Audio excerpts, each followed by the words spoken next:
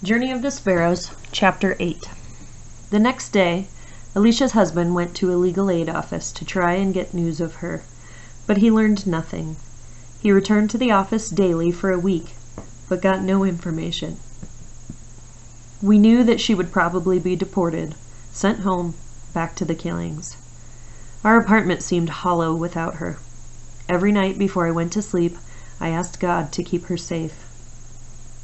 I looked for work constantly, moving from building to building, asking in Spanish and my new, broken English if there was anything I could do.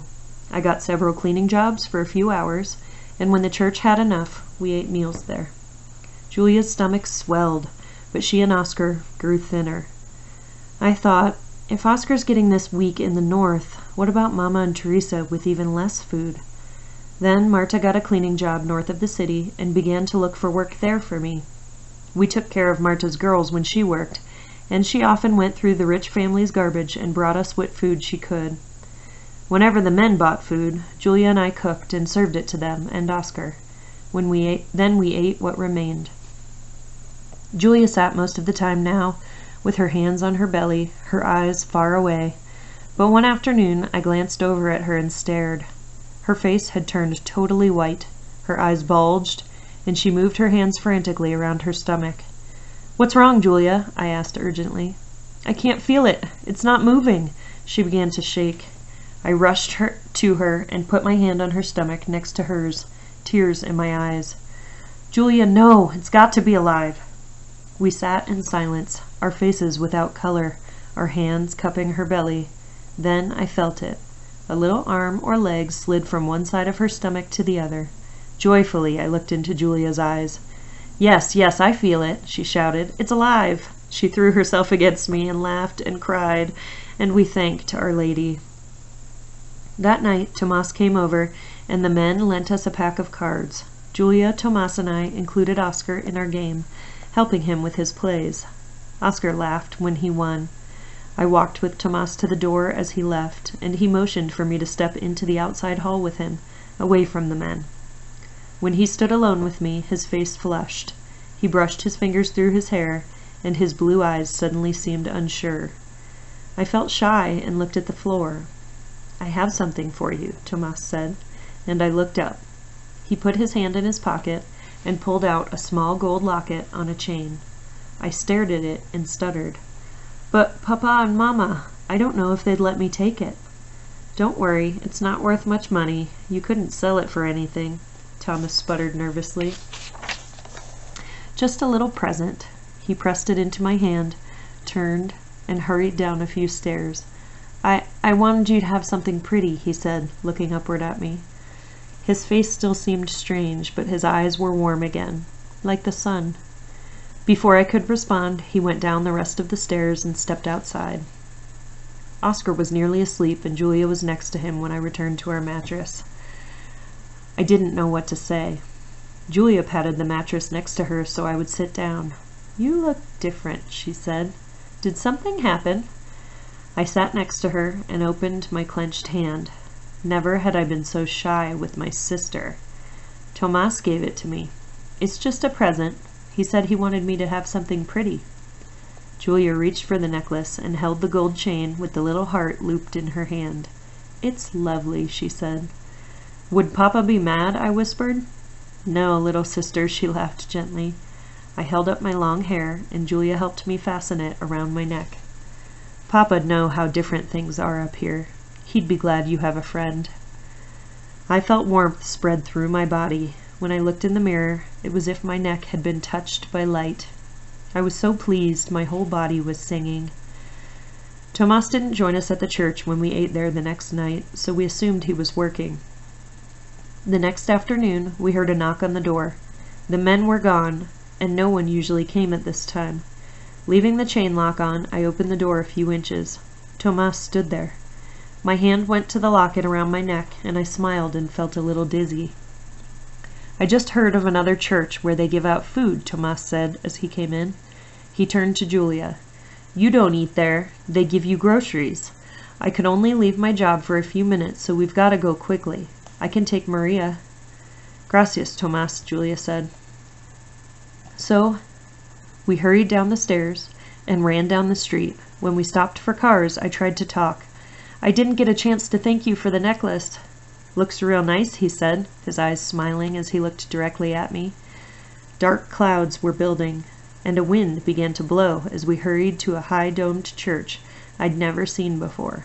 When we got there, the line was long. Tomas fingered a strand of his hair as we stood at the end of the line. Is Julia doing okay? He asked. I guess so, but she and Oscar don't have enough to eat. I don't know what else to do. I'm scared for them all the time. I understand, he said. Not enough food at home or here. We stood close together in silence, our arms nearly touching. I've got to leave now, Thomas finally said. If I don't, my boss will be mad. Your English is better. Try to tell them you need food for us, too. He squeezed my shoulder. Good luck. Gracias, I said, my hand against the locket as he left. The wind wailed as Tomas turned the corner, and a few minutes later it began to rain. I stood looking up at the rain, thinking of how much I used to love the sound of it as it splattered on the clay roof of our house at home. The line moved over against the building, but there was no protection. The air smelled clean and sweet, but we all got wet and cold. I closed my eyes, and when I opened them, I saw the Quetzal lady in her golden green shawl. She was muttering at the sky with a newspaper over her head and buggy. She looked around and saw me. Well, dearie, it's you. Where's the boy? He's home. I'm trying to get food for him and my sister. She didn't respond to me, but turned her face back over her shoulder into the rain. Look at this little drenched sparrow, she said, and started to laugh. Well then, for heaven's sake, give her some newspapers, you silly woman. I am, don't rush me. She poked through the newspapers covering the buggy and tossed them aside, bent down, and came up with some dry paper. Put this over your head, dearie, she said to me. As I did what she said, a woman came out of the church door onto the steps. She opened her hands to the sky and shrugged, as if she was helpless, and spoke in English. I couldn't understand what she said, but the people in the line said, "No, no," and began pushing forward. The woman at the door shouted this time, and I understood. No more, no more, gone. My tears mixed with the rain. The Quetzal lady watched the line break up, then beckoned to me with her finger. Come with me, dearie, she said loud enough for me to hear her over the rain. No, I said, I've got to get them to listen to me. I'll bang on the door. Come with me, you silly girl. I'll show you the secret way. So I followed her in the rain as she shuffled along the side of the church and down an alley. Rain like this could bring hail, she grumbled as we walked. Hail be as big as hen eggs at home. Could beat the devil out of you. The back of the church was surrounded with a high fence and a locked gate. The Quetzal lady led me to where a low building reached out to the street. Climb the fence here, follow the roof, and go down along the wall. They got a window they keep open to get air. Then you can just take a little food from the kitchen. She laughed to herself. Full belly, satisfied heart. How do you know about it? Used to sleep and eat here myself. Tickled me to stay inside. I was right there when all that holy stuff went on, before I got too stiff. Had some good times back in there, didn't we? She said back to the rain. Well, well, she shook her hands like a fan. Time to pass on the secrets. Don't others know about it? I asked. From me? Flies don't enter a closed mouth, she answered primly, her neck high and her dark eyes disdainful.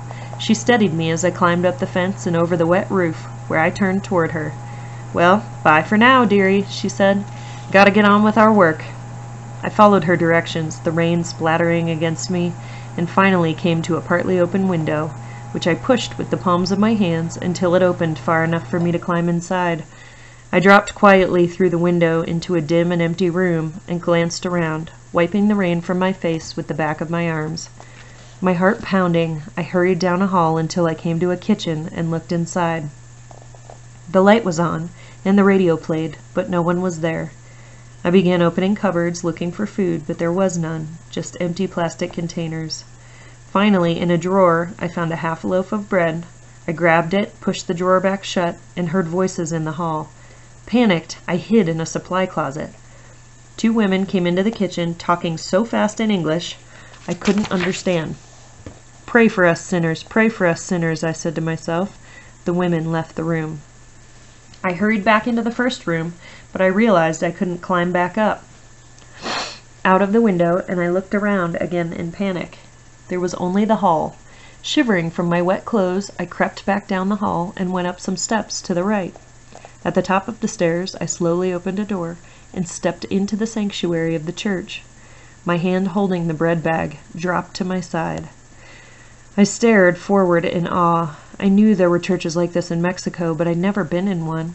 The room was enormous, and slanted prisms of light beamed down from stained glass windows. There was a carving of Jesus on the cross at the altar, flanked by candles, flowers, and flags.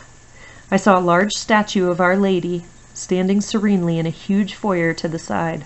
She was held up by a carved angel, wore a red gown and a blue and white robe, and was backed by gold, like the rays of the sun. My mouth dropped. She was so beautiful. I walked toward her, my feet making no sounds on the carpet. Candles in wine, blue and green glass holders flickered in front of her, and flowers were laid at her feet. Her eyes were gentle and peaceful, and her delicate mouth was like a pink lily. "Oh, Our Lady," I said out loud, "you can make Oscar and Julia strong. You can bring Mama and Teresa." I reached for a match to light a candle, but saw a wooden box with an opening for coins. I looked down at my hands. Not only did I have no money for a candle, I was also holding a stolen bag of bread. I flushed scarlet under Our Lady's eyes and dropped the bread. Then I heard the voice. "May I help you?" the man said in Spanish. I turned. The voice came from a tall, thin, red-haired man, wearing the collar of a priest. The blood left my face. "My name is Father Jonathan," he said. "I didn't know anyone was inside here." He glanced down and saw the bag of bread. I closed my eyes and felt his hands on my arms, as if he was keeping me from falling.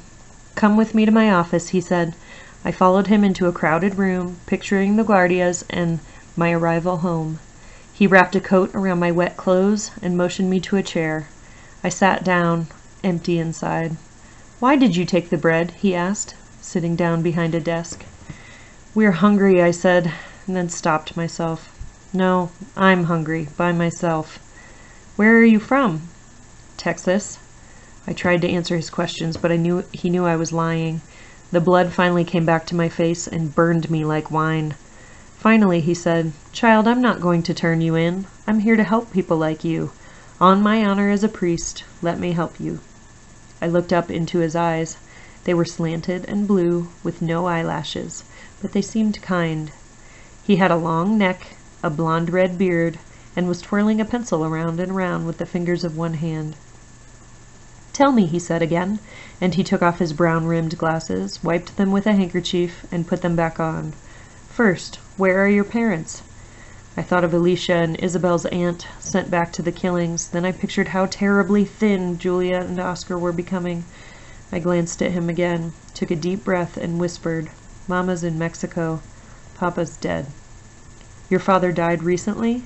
I nodded. "What happened?" "The Guardias," I said. I saw Father Jonathan stiffen as he heard the term, and he wiped his forehead with his hand. "El Salvador?" I nodded again. Stammering, I told him our story, but I didn't tell him where we lived, and he didn't ask me. Finally, he rubbed his hands down his legs as if in pain, took off his glasses again, and looked intently into my eyes. "Not everyone here agrees with immigration, or backs the Guardias. Some of us are trying to change things, to make it legal for people like you." "You are?" I said, my mouth wide open. "Not everyone backs immigration?" "No, many people don't agree. We're trying to figure out what to do to change things." Tears came to my eyes. I couldn't believe what I was hearing. Father Jonathan bent forward in his chair and started twirling the pencil again. "We help as many people as we can here, with food and sometimes medicine, but we keep running out of money." He paused. Tears were running down my cheeks. "But for now," he said, pressing his hands against the desk, "I'll give you some food for today, and if you come every day for a few hours, we'll pay you to clean." He smiled sadly. and give you some food when we've got it. I'm only here part-time, though, and sometimes I'm gone." He paused again. "There's so many people." He looked around the room, twisted his long fingers together, and cracked his knuckles. "I keep thinking, there just must be some better way to help people like you." "Gracias," I whispered. "You won't turn us in?" He shook his head and smiled gently. "No, I'll try to help you as much as I can. Go back and finish your prayers, Maria. You can use a candle. I'll go get some aspirin and some food for today." I went back into the church and fervently thanked Our Lady.